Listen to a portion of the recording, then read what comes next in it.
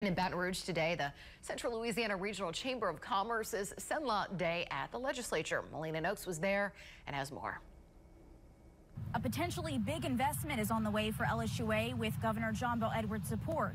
But even with the governor's support, it could meet some roadblocks with the state's spending cap. Because of the growth in the economy and quite frankly because of some stimulus that came because of COVID, we have record amounts of one-time money. That one-time money is something lawmakers and the governor are looking to spend, but they need a 2/3 vote from both chambers to make it happen. It'll probably be, in this session, the most important vote, and it will have nothing to do with all of the stuff that gets in the bill. So you may have your stuff in the bill, but you may not be able to get it. That vote would burst through the state's spending cap. And speaking to Central Louisiana business and industry leaders, Senate President Paige Cortez seems pretty set on making the most of the influx of money this session. Why would I let you send me all your taxpayer dollars, and we have an opportunity to give you back services or products, but decide to put it in a savings account instead? But that's not how all lawmakers feel about it. The week before session started, all Central Louisiana lawmakers I spoke to about potentially bursting through the spending cap seem wary of doing so or completely against the idea. But will some of the capital outlay for Cenla change their opinions? It really is good news to know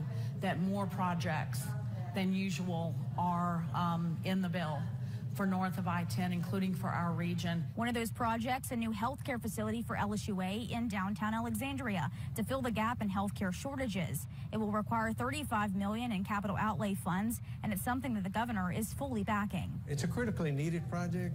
It's not hard to explain why we're doing this, but it's to get the funding to get it off the ground, and this first step is just an amazing step with the governor putting it in his budget. The legislative session runs through June, so we'll have to wait and see whether Central Louisiana lawmakers change their tune on the spending cap. For News Channel 5, I'm Melina Noakes.